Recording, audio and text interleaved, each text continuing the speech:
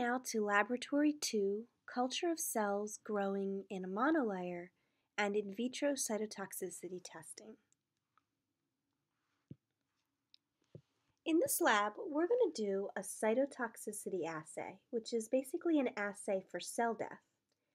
Cytotoxicity is one of the most basic concerns for developing new materials that house or contact cells, and is often the first step in determining whether a material is a viable candidate for any application within the body, including applications involving tissue engineering. A number of regulatory boards, including ASTM and the International Organization of Standardization, ISO, have developed standard procedures to determine whether a biomaterial is cytotoxic or not. In this lab, we will be following an ISO standard. Conducting this test will not only teach you about biocompatibility of certain materials and about healthy and dead cell morphology, but it will also get your feet wet with doing basic cell culture in monolayers. This is an important building block to later labs in the semester where you will be culturing cells in three-dimensional scaffolds. And by the end of this lab, you'll be able to say which of these figures, A, B, C, or D, represent healthy, viable cells and which do not, although you can probably venture a guess right now. A number of different cytotoxicity assays have been developed, including direct contact tests, agar diffusion, and elution tests. As a basic rule, anything present in a biomaterial or like on the surface or inside of it that interferes with cell metabolism or protein synthesis will be cytotoxic. So this can be the material itself, any additives, or any potential degradation products. These cytotoxicity assays are aimed at determining that. The simplest cytotoxicity assay is the direct contact assay, which is the one that we will be doing. Here, a small piece of test material is placed over top of a monolayer of cells in a culture plate. After 24 hours in the incubator, the cells in the area underneath and around the sample are examined under the microscope. Cells that are no longer living are usually floating. The assay is mainly qualitative, meaning that you include a positive or a non-cytotoxic and a negative, a completely cytotoxic, control, so that the degree of cytotoxicity of your sample can be ascertained by comparing the cell morphologies under the microscope. Keep in mind that for the assay to work, your biomaterial has to be light. You can't crush the cells underneath it, right? The agar diffusion assay is similar to the direct contact assay, except the cells that are in a monolayer at the bottom of the plate are actually covered in a porous agar gel. Agar is derived from red algae, and it looks and feels almost exactly like gelatin or jello. And your biomaterial is actually placed on top of the agar gel, so it won't squish your cells if it happens to be heavy. The agar is infused with cell culture media to keep the cells alive, and the viability is determined by the same method as the direct contact assay, which is just examining the cells under the microscope and looking at their morphology. Now, in an elution assay, this type of assay is to determine the cytotoxicity of leachable molecules found in biomaterials, such as unreacted monomers or degradation products. In this assay, your material is immersed in an aqueous media, like cell culture media, or a biocompatible oily media, for 24 hours, so anything leachable will diffuse out of your biomaterial and into the media. And this media is called the extract. After 24 hours, the extract is applied over the cell monolayer for 24 more hours, and afterwards the cell viability is determined by the same methods as in the previous two assays. And the objectives of this laboratory will be to assess the cellular morphology under a light microscope and with a fluorescent assay, to describe basic equipment used in cell culture, to explain and perform basic cell culture techniques of disaggregation, quantitation and reseeding of cells, to explain and perform an in vitro direct contact cytotoxicity assay on an alginate hydrogel, and to evaluate qualitative data related to the interaction between living and non-living materials. The materials for this lab, each group will receive 3 tissue culture plates containing a monolayer of NIH 3T3 fibroblasts.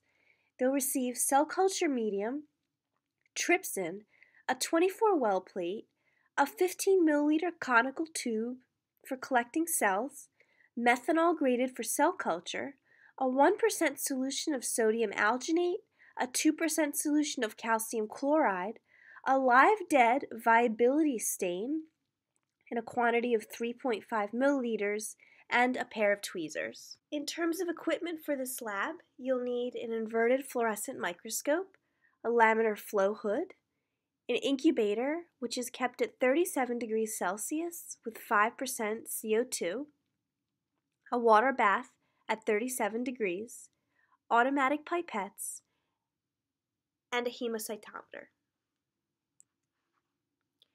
Now, some basic procedures which you may already know. You always have to wear appropriate personal protective equipment during these labs. That includes gloves, safety goggles, closed-toed shoes, and long pants. Wash your hands thoroughly before starting your work and before leaving the laboratory, and make sure to wipe down the surface of the hood and all the materials that are placed into the hood. To start the lab, each group will receive a confluent plate of NIH 3T3 cells. This is a cell line that was established in 1962 from a mouse embryo by 2 scientists at NYU. Fibroblasts are cells that generate extracellular matrix molecules in connective tissue, like collagen and glucosaminoglycans. We chose this cell line because it's relatively hardy, they grow quickly, and are a standard cell line for biocompatibility studies such as this. Now, once you are given your plate, remember, you have to keep the plates completely covered anytime they are out of the tissue culture hood in order to avoid contamination. With that in mind, take a brief look at your plate under the inverted microscope to examine the cell morphology. And now that you have your plate, you'll be ready for the next phase of the experiment, disaggregation. Now, the aim here is to reseed the cells in a different vessel. In order to do so, you have to detach the monolayer in the current vessel and then transfer them to a new vessel.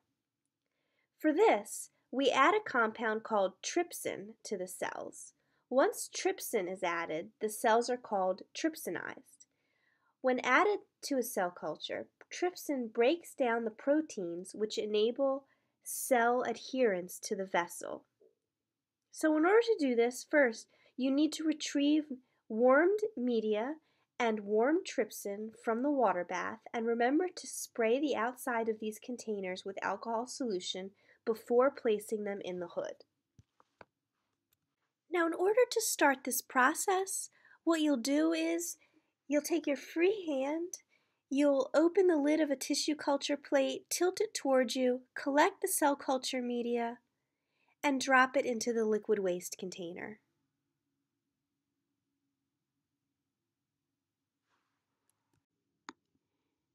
And then what you're going to do is you're going to retrieve 1 milliliter of trypsin from the vessel, and you'll carefully drop it into your tissue culture plate. And then you will gently agitate it in order to distribute the trypsin, and you'll incubate it at 37 degrees and 5% CO2 for 5 minutes. And once you remove it from the incubator, you'll bring it back into the hood where you'll probably start to note portions of the monolayer coming loose from the bottom of the plate. And then it's time to add 5 milliliters of fresh, warm cell culture medium to the plate. So here you see we're aspirating up that quantity and adding it to the tissue culture plate. And you want to make sure to add it over the entire surface of the plate. This is to help to detach or bring up the monolayer of cells. And then you can collect the cell suspension in the pipette and then carefully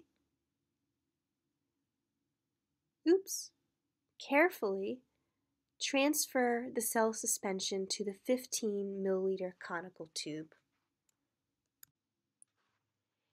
Now that you have your cell suspension in your 15 ml conical tube, it is time to determine how many cells there are per milliliter of media. Quantitation like this is important in cell culture for the characterization of cells and to establish reproducible culture conditions. And one way to achieve cell quantitation is to use a hemocytometer. To use a hemocytometer, you'll make sure, first of all, that your cell suspension is uniform. So that may take the effort of slowly pipetting the cell suspension up and down a few times with the pipette aid, or you can gently vortex your 15 ml conical tube as long as you're sure that it's sealed. And once you're sure that it's uniform, you'll remove 10 microliters of the suspension with a micropipette and add it to each side of the hemocytometer as indicated by the yellow arrows in this picture. The hemocytometer basically consists of an optical flat chamber placed under the microscope. The cell number within the defined area of known volume is counted, and then your cell concentration is determined. So what you see here is that we have the hemocytometer and the micropipette ready. It's set to 10 microliters.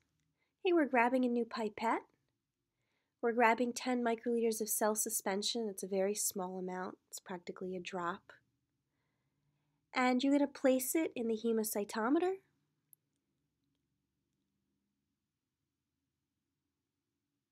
Okay, and then what you don't see here is that we do the other side as well, and then you take it over to the microscope for examination. Okay, and so when you make it over to the microscope, this is the view that you'll see of the hemocytometer slide. And this is under 10x magnification. So the central area enclosed by the white square here is approximately 1 millimeter by 1 millimeter by 0.1 millimeter depth, which means that the volume of the chamber you're looking at in the white square is 0.1 millimeter cubed, or 1 times 10 to the minus 4 milliliters. So if we want to find the cells per milliliter in your cell suspension, all we need to do is count the number of cells in this chamber and divide by its volume. However, to save time, it's convention to only count the total number of cells in a certain number of squares. And a very common way of doing this is to only count 5 of the squares. So we're adding up the number of cells in each of the 5 squares highlighted in blue here. That would be equivalent to 1/5 the total volume of the square outlined in white.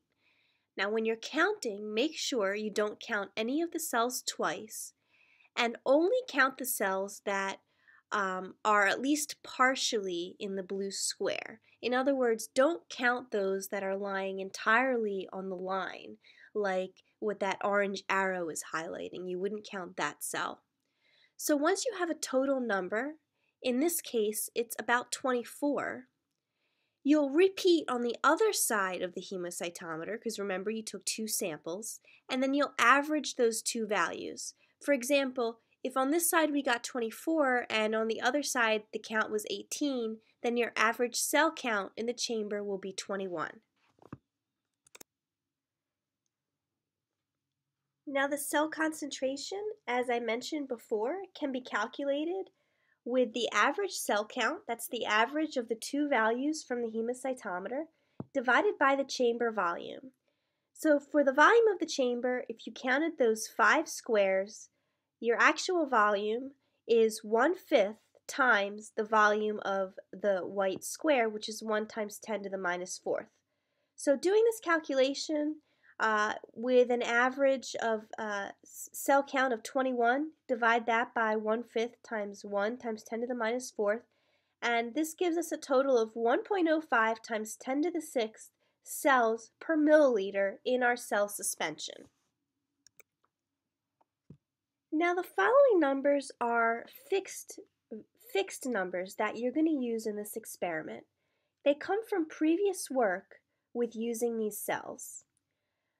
So what you want is you want to have a cell suspension of 7.6 times 10 to the 5th cells per mil.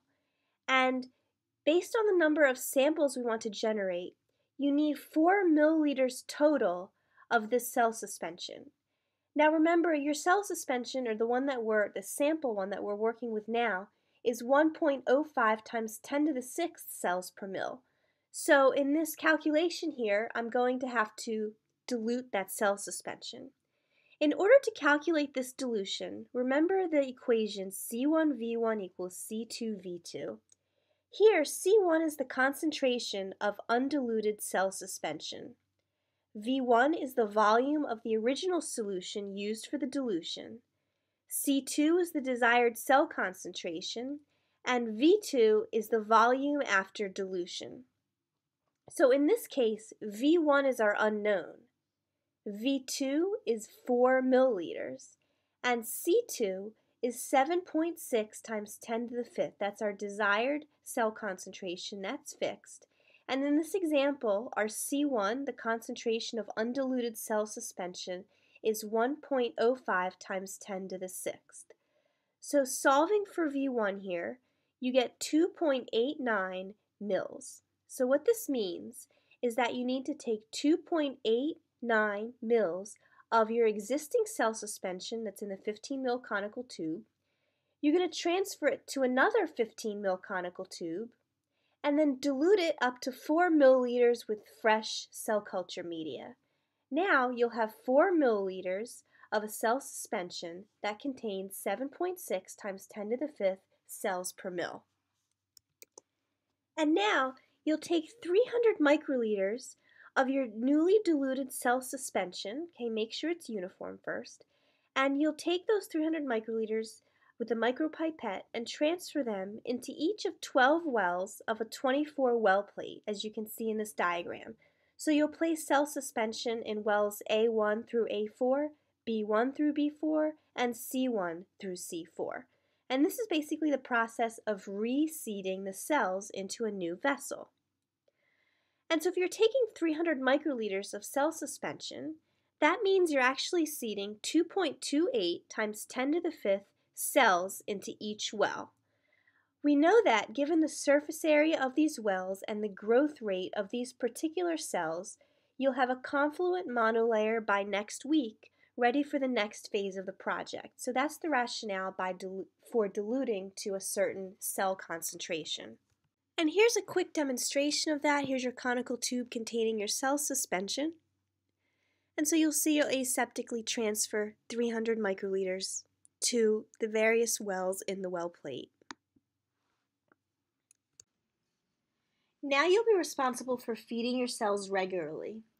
If you seed on a Wednesday, you should change your media again on Friday, then Monday, to remain on a Monday, Wednesday, Friday schedule. If you seed on a Tuesday, I would suggest changing media again on Wednesday, then Friday, and then Monday, to avoid having to come to the lab over the weekend, when there may not be somebody around to help you in the case of an emergency. Every time you come to change the media, you'll do the following procedure. Locate your group's media bottle in the fridge and place it in a water bath at 37 degrees C for 20 minutes to warm up. After the 20 minutes, you can remove it from the water bath, spray it down with alcohol, and then place it in the hood. Then you'll start to change the media on your well plate. What you'll do is remove 400 microliters of media from each well and then add 600 microliters of fresh, warmed up media on top. Remember that the cells need to be covered with media at all times. Never let them dry out. Also, be careful not to disturb the monolayer with the pipette tip. So when dispensing media from the pipette, do it slowly, drop by drop, and dispense the droplets in the corner of the well only. And when you remove the media from the well plate, remember that that media that you removed gets dropped into the liquid waste with bleach. And also, you can use the same pipette tips for all the wells as long as you don't accidentally touch something that would cause contamination. And when you're not working with the cells, remember to incubate them at 37 degrees Celsius and 5% CO2 in one of our designated incubators. Now you will also have to come in on day 6 after reseeding. So for instance, if you seeded in class on a Wednesday, then you have to come back to the lab on Tuesday to do this part. Or if you seeded in class on Tuesday, then you have to come on Monday. And on this day, each team will receive a 1% solution of sodium alginate, which should be stored in the refrigerator with a designated team number. And you will make the alginate gels in the same way we did before in wells 6A through 6D. You will do this by pipetting 300 microliters of sodium alginate solution into each well and then carefully covering them each with calcium chloride solution, which will also be provided to you in the refrigerator. You should aim for adding about 700 microliters of calcium chloride to each well, but really you could just do it until you cover the gel completely. And when you're finished, you'll cover the well plate again and place it back in the incubator for about 10 minutes, just to let the gel solidify and firm up. After that time period, you will transfer them to overtop the cells in wells A1, A2, A3, and A4. To do the transfer, you can use the provided tweezers. However, you just have to make sure that the tweezers are sterile. So point them away from your samples but still keep them inside the hood, and spray them with alcohol solution. Let them air dry for a minute or two, and that should be sufficient to sterilize the surface of the tweezers. Just be sure to keep them in a sterile field and do not let them touch any surfaces that are not sterile. And row B can stay mostly as it is. It's the negative control. It provides conditions that we know allow for healthy cell morphology. While you're there, you should put fresh media on these monolayers. And then for row C, we want to do the positive cytotoxic control. So you will pipette out the media from the wells and add 300 microliters of cell culture grade methanol, which is provided to each group, which should kill the monolayer of cells. And once you're done, cover the well plate, incubate until day 7 when we will assess the cell viability. Now on day 7, this is your second lab day. You'll be assessing cell morphology under the light microscope with phase contrast, and you will be staining the cells with a live dead assay and examining them under the fluorescent bulb. So you'll start the day by giving your cells a warm PBS bath. You'll start by retrieving the PBS from the water bath. It was warmed to 37 degrees. You'll spray it down and place it in the hood. And by warm PBS bath, what I mean is that you'll be pipetting off the existing media, the alginate samples, or the methanol from the wells, and of course discarding this into the liquid waste container.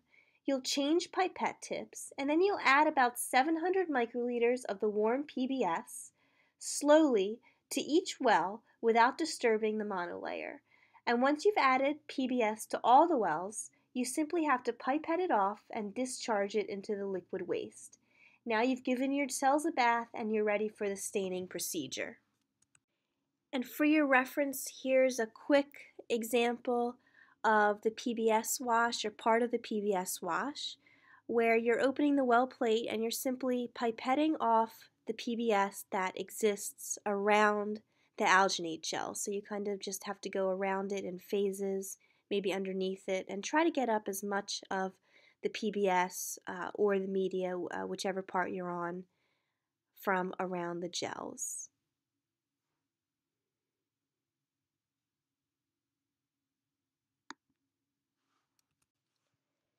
Now we'll use a live dead viability kit to examine the cell morphology, and we'll use it according to the manufacturer's instructions. The kit contains 2 fluorescent dyes. One is called calcine AM and the other is called ethidium homodimer. Now calcine AM is well retained within live cells. It produces an intense, uniform green fluorescence when the cells are alive.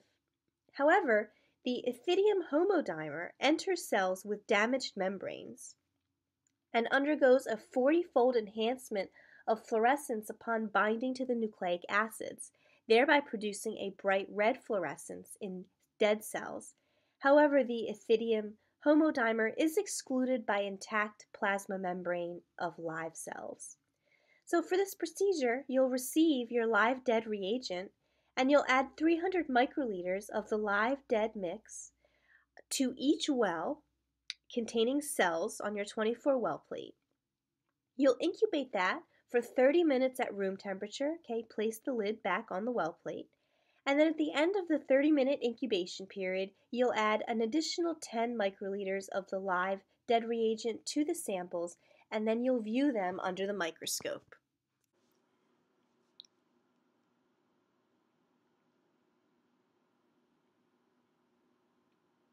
Now for the results analysis and discussion, you will make a presentation for the class that addresses the following points.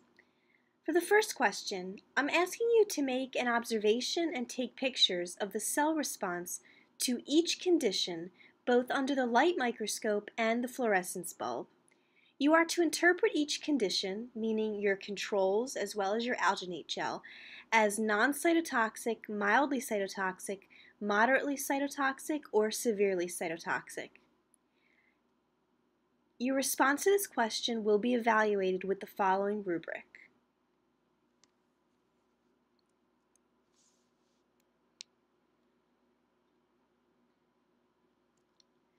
Okay, next, for the second question, describe how the biocompatibility requirements used for scaffolds would be different than those used for biomaterials in long-term implantable devices.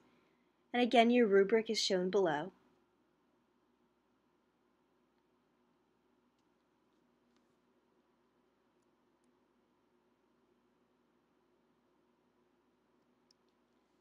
Next, biocompatibility cannot be solely dependent on material characteristics, but also has to be defined by the situation in which the material is used.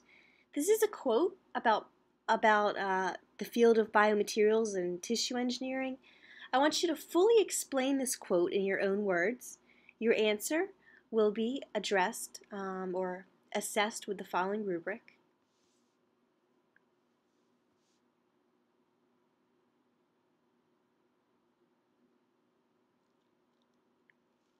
In the next question, you'll have a quote that you have to fully explain in your own words. The quote is, biocompatibility cannot be solely dependent on the material characteristics, but also has to be defined by the situation in which the material is used.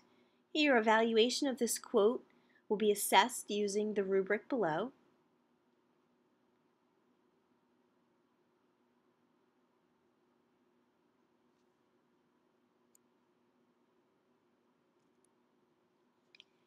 For the fourth discussion, describe the use of high-throughput biocompatibility assays for fast screening of a large number of candidate materials. Summarize a published example of this type of study. What are the advantages?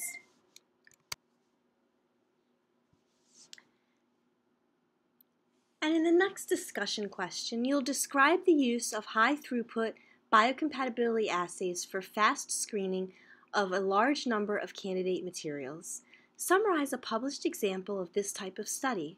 What are the advantages of this approach as compared to the cytotoxicity assay we did? And there's the rubric for this question.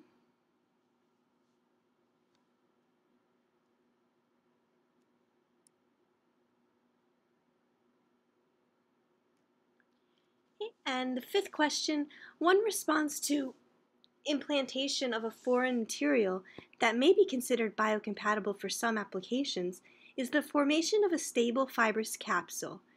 For each of the following medical implants, state whether the result of a fibrous capsule would or would not be considered a biocompatible outcome and briefly explain why.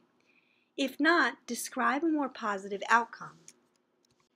An implantable artificial pancreas. Assume the device is made up of a semi-permeable membrane enclosing the pancreatic cells and that the encapsulated cells respond to glucose levels in the surrounding bodily fluids and secrete insulin as needed. Next, a silicone breast implant that serves a primarily aesthetic function. Your assessment of each of these scenarios will be evaluated with the following rubric.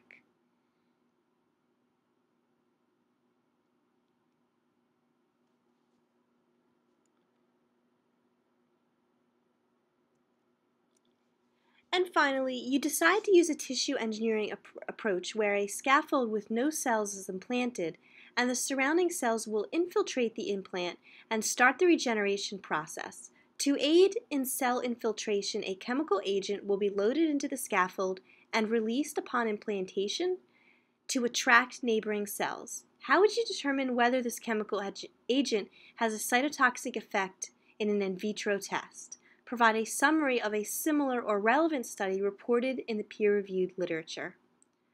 And your rubric for question number 6 is shown below.